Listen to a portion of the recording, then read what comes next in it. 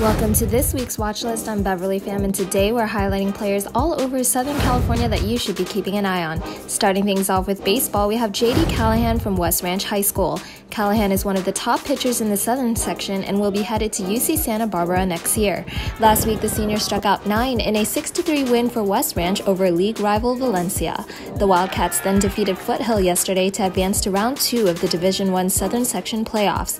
Watch out for Callahan and the rest of his Wildcat teammates as they continue their playoff journey against Yucaipa next Tuesday.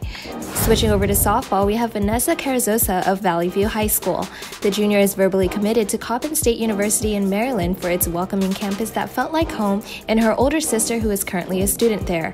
Vanessa has been playing softball for 12 years and been on varsity since last year, making first-team All-League in her first season on varsity.